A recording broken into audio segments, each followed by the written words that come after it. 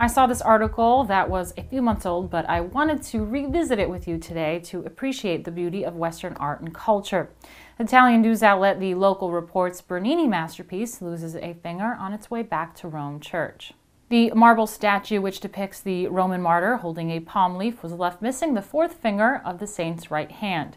In these photos, all that remains is a small stump.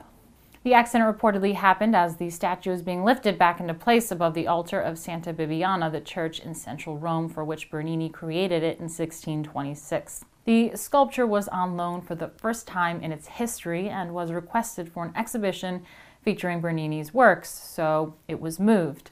But when it came back, it wasn't put into place right away, and while they were positioning it, they accidentally brought it into contact with the wall. That's how it lost a finger. This is so sad. I love Bernini. He was a 17th century Italian sculptor who was able to carve solid marble into flowing locks of hair, draped fabric, delicate fingers, skin, and emotions. I want to appreciate Western art and culture and show how artists used to be respected for their dedication, craft, and skill. One of his greatest works is The Rape of Proserpina, executed between 1621 and 1622 when he was only 23 years old. It depicts Roman goddess Proserpina, I hope I'm saying that right because I know it in Greek mythology as Persephone. She was abducted against her will by the god of the underworld, Pluto, or as I know him, Hades. This upset her mother Demeter, the nature goddess, searching for her daughter everywhere, and became sad, creating deserts, becoming cold, and plants withering away, creating winter.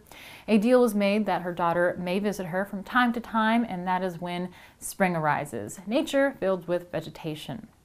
Just look at the marble, the emotion, the composition, the fingers pressing into the skin. I mean, how does a person make marble look like this? Another similar one is Apollo and Daphne, created after the Rape of Proserpina. It is another mythology come to life. Just look at the flowing hair turning into leaves. It is incredible that a young man can create this out of marble, solid marble. Another favorite is Bernini's David. Most people are familiar with Michelangelo's David sculpture, but Bernini's is not static like Michelangelo's. It is in action, showing more dynamics. This is the biblical story right at the climax where David hurls a rock at the giant Goliath. He is arched fully, and it is at the crux of the story. It is believed that he used his son as a model for the details of the facial features, which is how he got them to be so emotionally accurate. This was the key change between Renaissance art and Baroque. Renaissance artists worked from ancient sculptures, and Bernini worked from life. I hope you enjoyed a bit of arts and culture and tune in to learn a little bit more. I plan to bring you more on these types of things and not just complain about the latest leftist propaganda. Let's become empowered by our culture and push things forward. I also wanted to address the concept of monuments and sculptures. Today, we are faced with a craze of removing these artifacts all over the country. The New York Times made a list of historical monuments removed and to be removed, and it is astonishing. I just did not realize how many we were removing or planning to remove. This is really sad to see. This is not only history being removed, but art. What if people were outraged by the mythologies Bernini's works represented because it depicts rape or religion?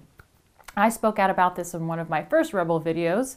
It is our burden to live up to our ancestors and build upon what they built, not tear them down. I also recited the poem Ozymandias that tells the tale of a fallen civilization through the rubble of statues once great, torn down. Go check out that video. If you want to see more from me and the rest of the Rebel team, like and subscribe.